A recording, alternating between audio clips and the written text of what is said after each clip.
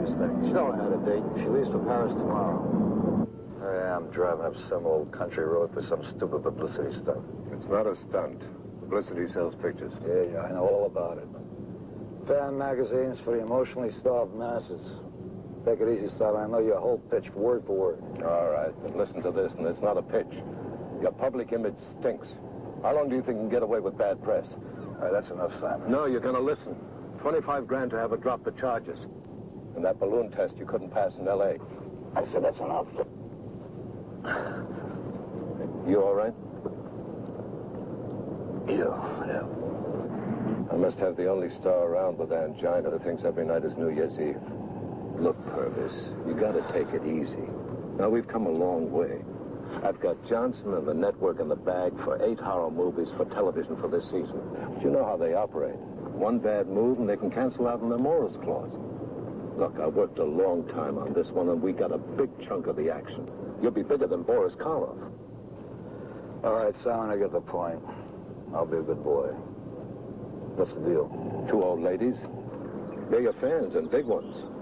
Oh, they got scrapbooks, photographs, articles, everything on you ever since you started acting. Where'd you dig them up? I didn't. That's the beauty of it. They're legit. They wrote to me. The network loved the idea. Hey, listen, we may even get a spread in Life magazine. The photographers are going to meet us at their house. It couldn't be better. We can change your personal image in one shot. 2 old ladies who love you. Just 2 old ladies who love me, huh? Anything else you want to call Mr. Harris? No, I think we covered that pretty good. Peterson, that's a wrap. Oh, you're not leaving already. Seems like you only just came. I'm afraid I have to. I have a production meeting. We start shooting the first thing in the morning. Oh, but we want him to autograph our collection. Oh, that's okay. Mr. Green will do that. Oh, please, Mr. Green. For the ladies, Purvis. Oh, of course. I'd be very happy to. Oh, that's marvelous. Ellie will fetch the album, and I'll serve you some tea. Thanks a lot. 5 more minutes won't kill you. Hey, we got some pretty good stuff. Remember, we have a divine mission. Do we have to? Remember, immortal. Will it be okay if you drive back your car by yourself? Sure, Simon. It'll be okay. Okay. Thanks. Don't forget the pictures. Of course not. We'll send you 2 copies of everything we shot today. Mr. Green will autograph them for you. Thank you very much, ladies. Purvis, at the studio, 7:15. Makeup. Right, Mr. Producer. Your tea, Mr. Green. This was taken when you first started. Remember? Son of the Sylvanian werewolf. Oh, yes, you were so good in that. There. Do you remember this one? Which was signed there? Oh, yes. Please. Of course I will. Wonderful. Hey, goodbye. Goodbye. Goodbye. Bye.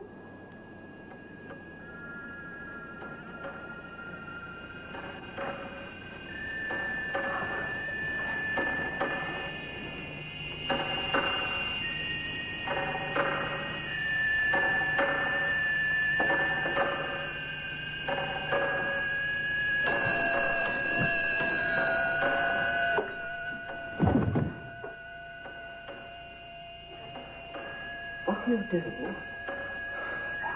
Oh, he looks so sweet. Now, Mr. Green, we'll cart you to your room. It's all ready for you.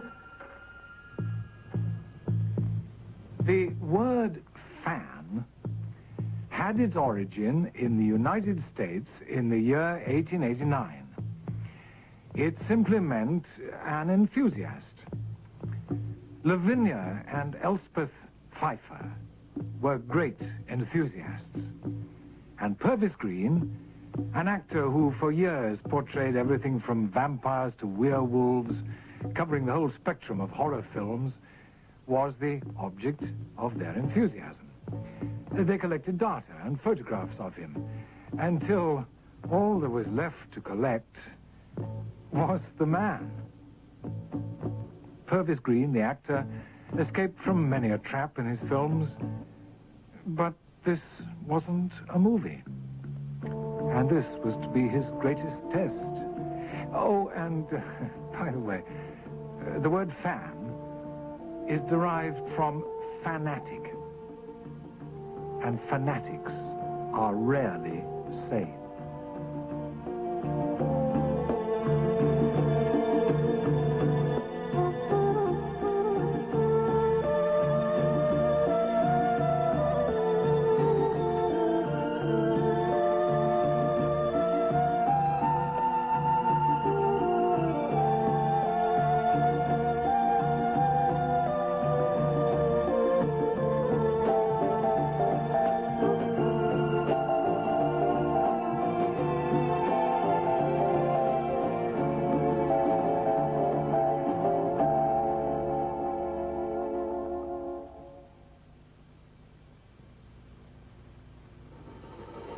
Shakespeare's Prospero put it rather well. Now my charms are all o'erthrown, and what strength I have is mine own, which is most faint. Now 'tis true, I must be here confined by you. Purvis Green, I'm sure, would heartily endorse the sentiment. Without friends, without his writers, quite alone, and trapped as neatly as any fly that rises to the bait of its own ego. Awake, poor Purvis.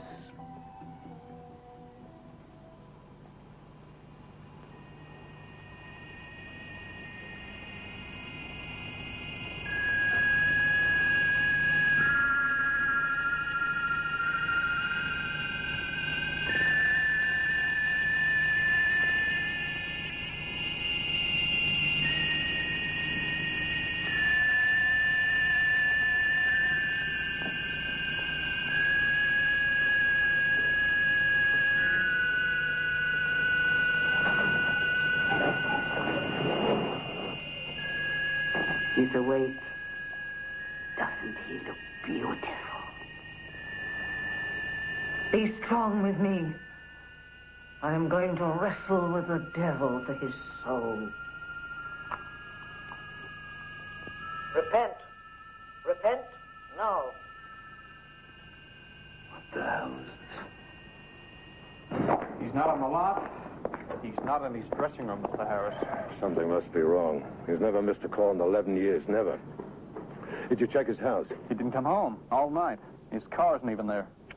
Got a whole crew waiting around here. Haven't shot a foot of film. Mr. Johnson wants to see you. He's in the screening room. All right. Call all his girlfriends. Check all the bars. Call some of those kooks he hangs out with. Check the hospitals, but find him.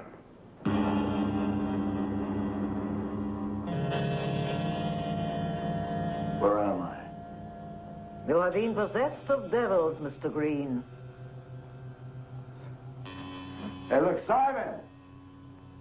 Simon, if this is one of your jokes, I don't like it. Now get me out of here. This is no joke, Mr. Green.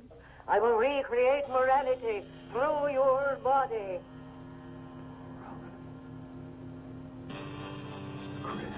On the contrary, it is you who are deranged. Get me out of here. Get me out of here!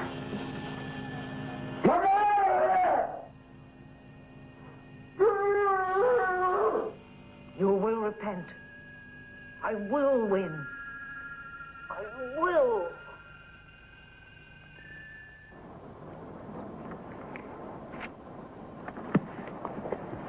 This is the ride for you. I think you ought to look at it. Some strange passages here are marked about death and repentance. What's it mean? I don't know. Purvis get in yet? No. If anybody wants me, tell him I'll be back soon.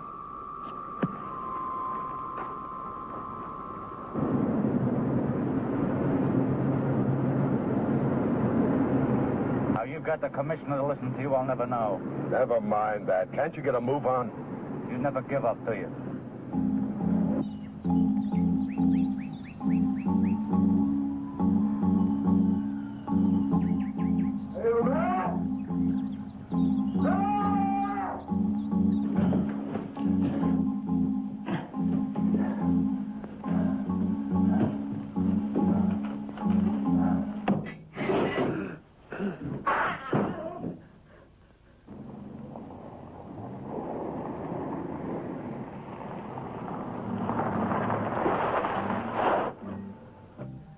Mr. Harris. What a pleasant surprise. I'm sorry to bother you. Nonsense. We see so little company. Won't you come in? Elspeth, we have company. Mr. Harris. How wonderful. We have so few visitors. No more television now.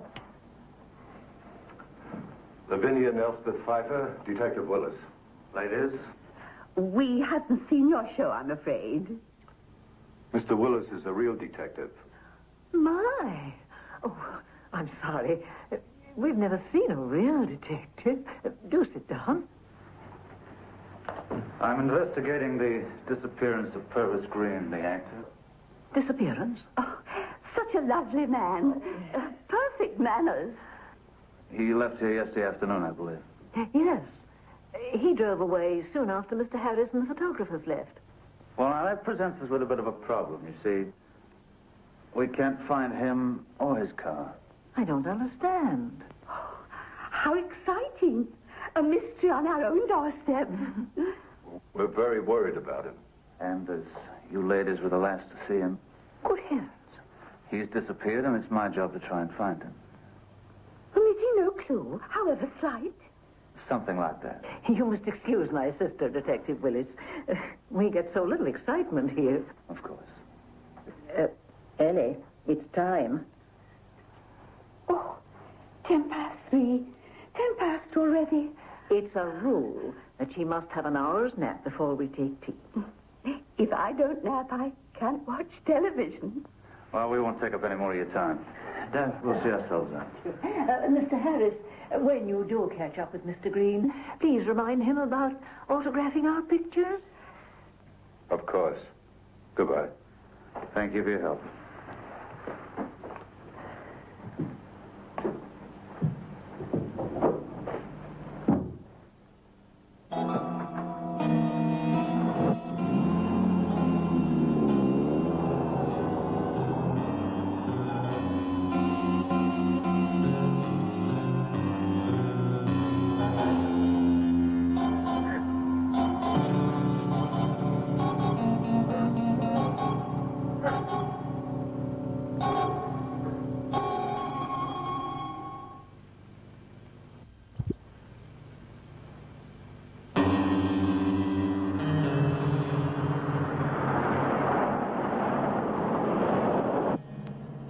Get them.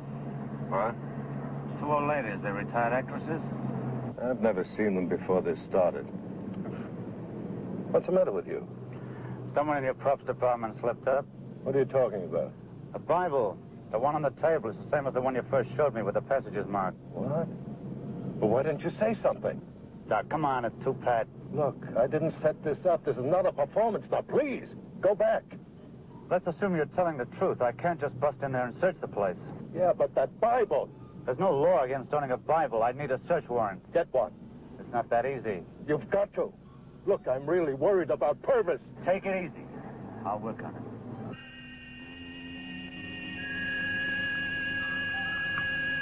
Mr. Green? Mr. Green? Your friend has just left with a detective. They mean well. But soon they'll find out who we are. They'll be back. If you want to get out of there, remember a picture you once made? Trapdoor of the Vampires? Trapdoor of Vampires.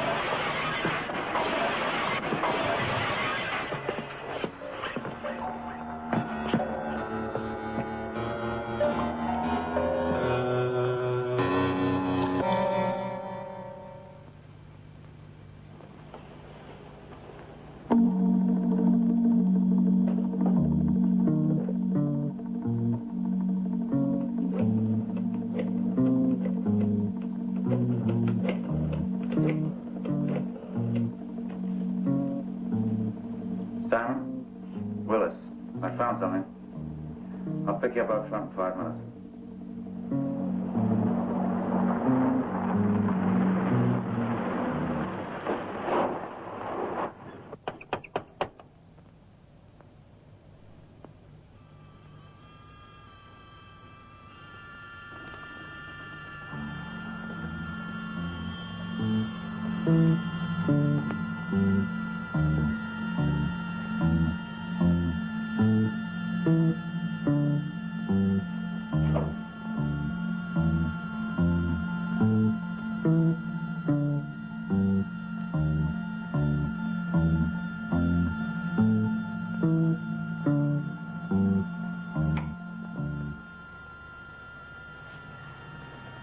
Here's your Bible. It ties in.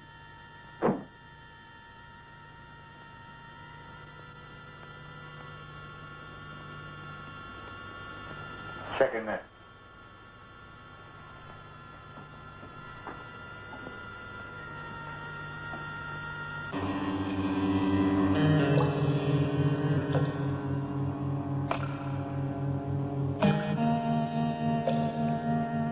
What do you want with me?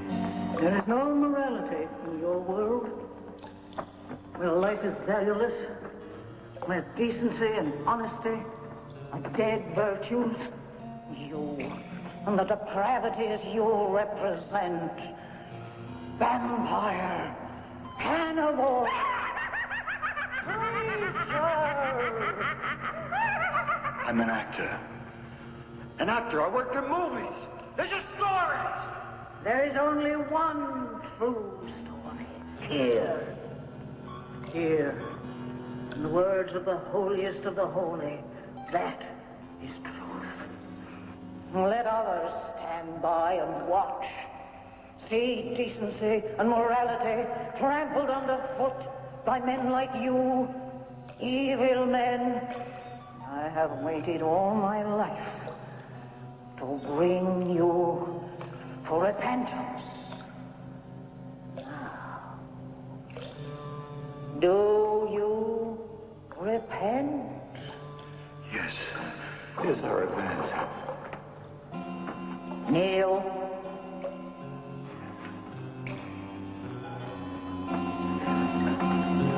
Kneel and take the word of the Lord.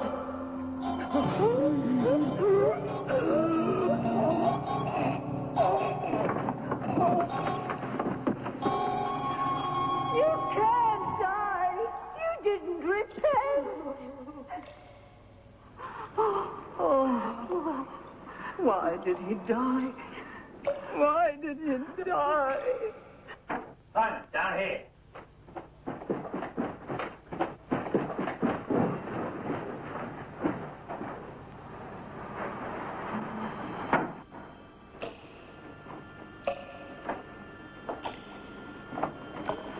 Look at this place.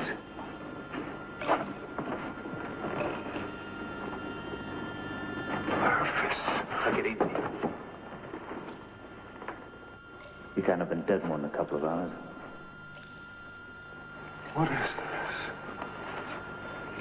You better read this clipping. Galosi was killed in 1937. The police got the two women. The Pfeiffer sisters. Looks like they killed him the same way. Some publicity stunt. Look, Simon, we arrested, convicted, and committed them both to the Kenwood Institute for the Criminally Insane, which burnt to the ground 11 years ago. And they thought all the inmates died in the fire.